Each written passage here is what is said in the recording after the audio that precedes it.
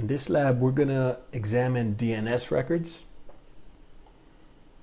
Let's go to Tools and DNS. Let's expand PLAB DC01, forward lookup zones, and click on practicelabs.com. So the resource records are displayed on the right side. They are created automatically and can update themselves. Let's click on View, then Advanced. On Details, let's right mouse click on PLAB DM and go to Properties. Here you find the record timestamp and the time to live. Let's click OK. Let's jump on to our Windows 8 box.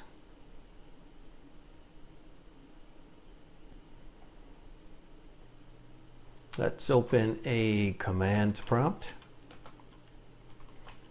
and ping PLAB dm01.practicelabs.com. Good. Let's do a display DNS with IP config. Display DNS.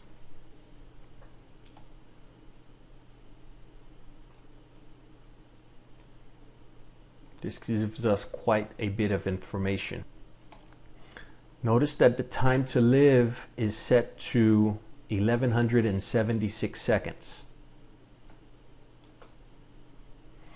Let's do a flush DNS with IP config flush DNS. Okay. Let's go back to our domain controller, back to properties of PLAB DM, and notice the time to live is down to 20 seconds now.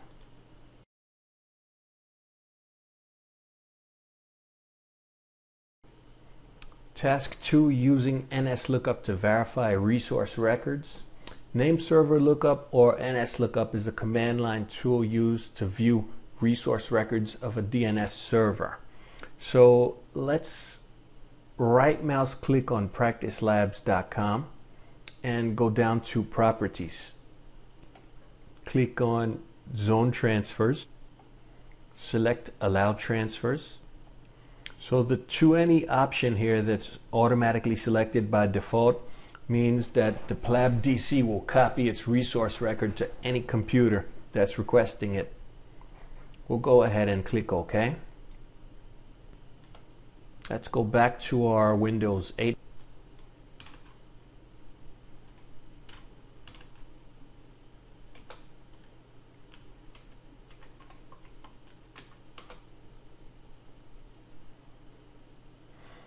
All right, so it's not finding the server, so we need to bind the server.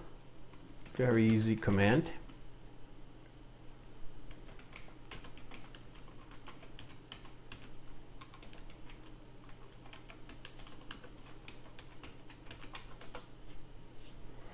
All right, so now the server is binded to this Windows 8 box.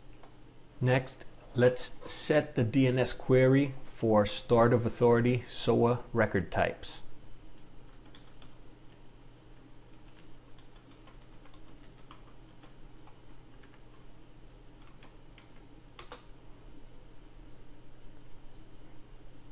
Done. This command doesn't give a confirmation, but it's in effect.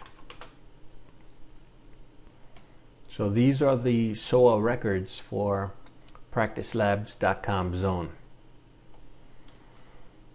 Next, we're going to set a query to view host A record types.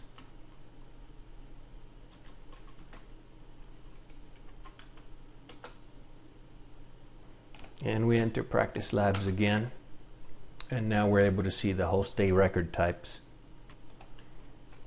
To view other record types, we're going to use the ls-ta-practicelabs.com command.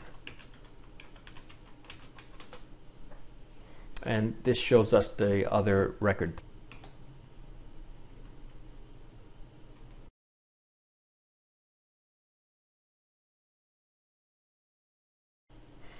Task 3, adding other resource records in DNS. We're back in our domain controller.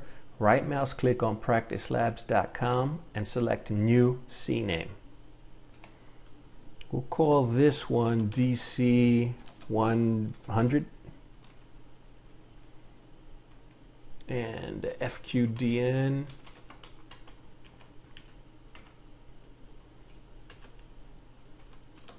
will be plabdc.practicelabs.com.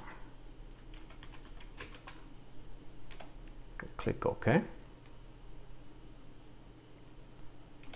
So here's our new record, DC 100, plabdc01practicelabs.com. Let's select practicelabs.com and right mouse click. Let's select new mail exchanger. We'll call this one mail host 1. The FQDN is going to be mailhost1.practicelabs.com. Let's click OK. And as you can see here, we have a new record for mail host. Let's select practicelabs.com again, right mouse click and select new A or quadruple A record. And we'll call this one mail host 1 with an IP address of 192.168.0.27 and click add host. We'll go ahead and confirm that we're adding this host and click done. As you can see, mail host 1 is now displayed. So we've created 3 records here: DC 100, mail host 1 mail exchanger, and mail host 1 A record.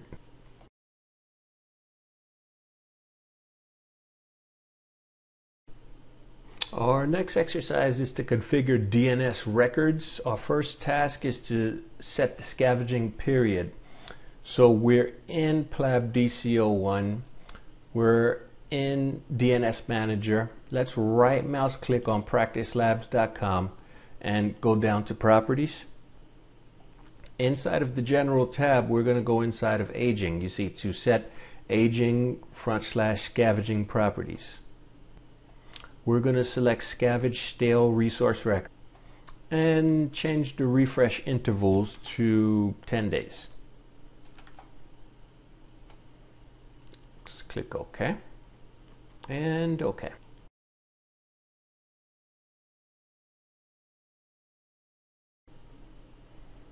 Task 2, configure secure updates. Let's select practicelabs.com, right mouse click.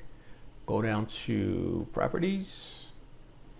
On the General tab here, notice when we look at the dynamic updates, it is set to secure only. Let's go ahead and click OK. Let's jump into our Windows 8 box. Go to Control Panel. And let's find the Windows firewall here.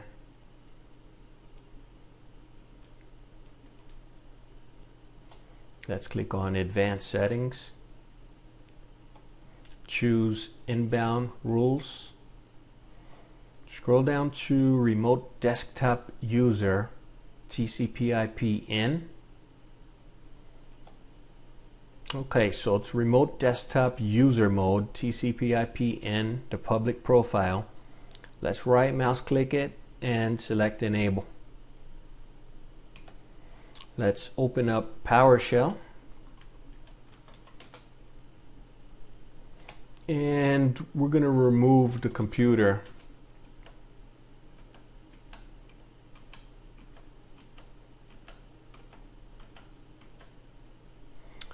from practicelabs.com domain.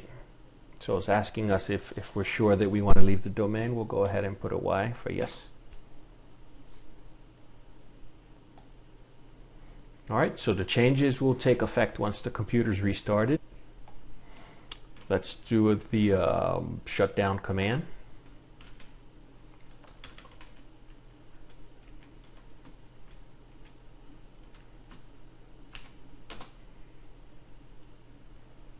Let's jump back into our domain controller and let's click the refresh button on the practicelabs.com zone. And notice we lost some DNS records. And notice we don't have a record for Windows 8. We have one for Windows 7, we have one for our domain member, but not for Windows 8. So the Windows 8 box should be restarted by now. Let's jump back into it. Okay, we'll say yes to connect to the network.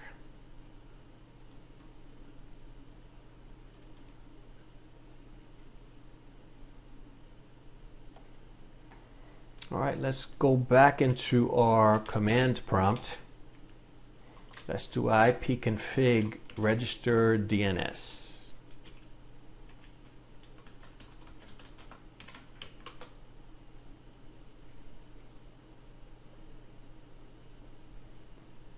Alright, so it looks like DNS is registered. Now, if we go back to our domain controller, we're still not going to find PLAB Windows 8 box because we set the dynamic updates in practicelabs.com to secure. Be sure to like, comment, and subscribe. Thank you for watching the video.